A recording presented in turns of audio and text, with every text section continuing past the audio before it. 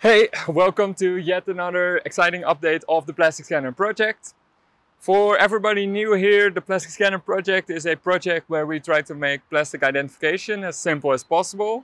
And we're doing this all in an open source way, because then it's accessible to you, you could chip in with your skills, and we grow the project and we grow the general knowledge of the commons. So that is why we're doing this all open source.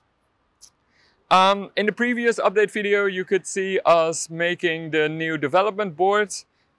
By now, we have done most of the tests and yeah, it's been successful, so that's good. It seems to be slightly less accurate as the ADS chip from Texas Instruments, but that one is not available anymore, so this is what we have to deal with.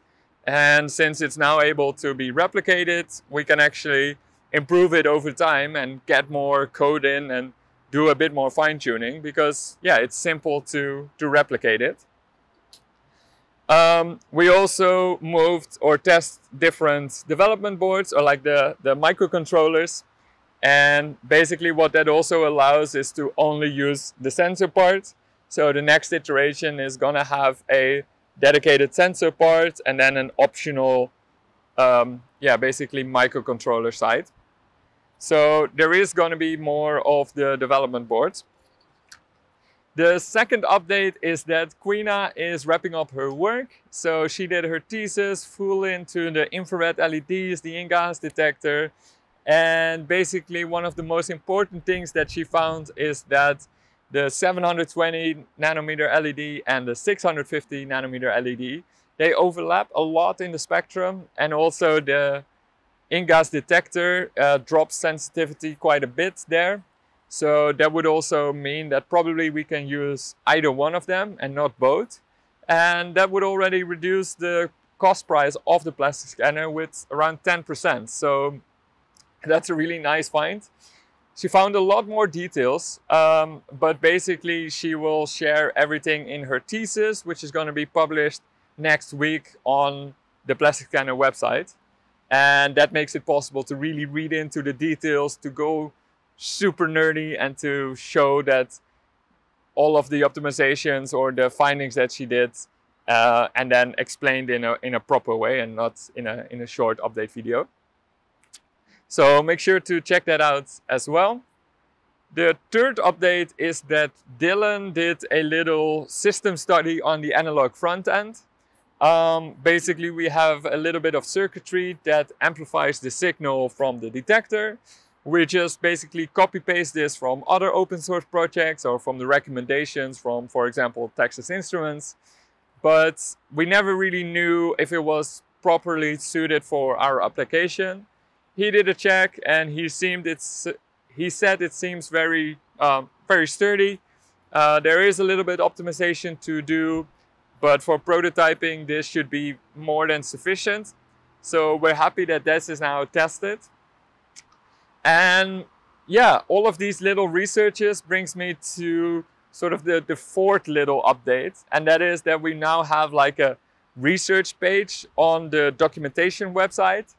And that basically combines all of the different researches that people did on the plastic scanner, starting from the thesis from Armin all the way to the work that, for example, DataWarm is now doing on the data analysis. So you can check the documentation website, find the research page, and there you see all of the details that people find and studied on the plastic scanner. Make sure to realize that this is not all the people that worked on the plastic scanner. These are only the paper outputs sort of the plastic scanner. There's also people working on software, firmware, PCB development. So the group is much bigger, but also this really tangible research needs to have a place.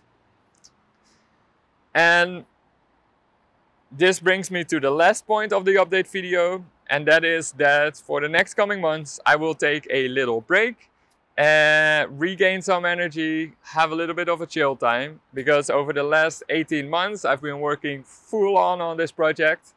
And it's also time to relax a bit and to regain some of the enthusiasm. So basically what you can see now is that already the community is sort of taking over. They will be working on the development board, on the plastic scanner. So yeah, you can really see how this is growing. So be rest assured that developments will happen in the couple of months. The only thing is that there will not be a small little update video every month because yeah, I'm on holiday. But it does mean that in September we're gonna have new update videos coming every month with new energy, with new enthusiasm, and probably with a lot of updates. So I'm very much looking forward to that.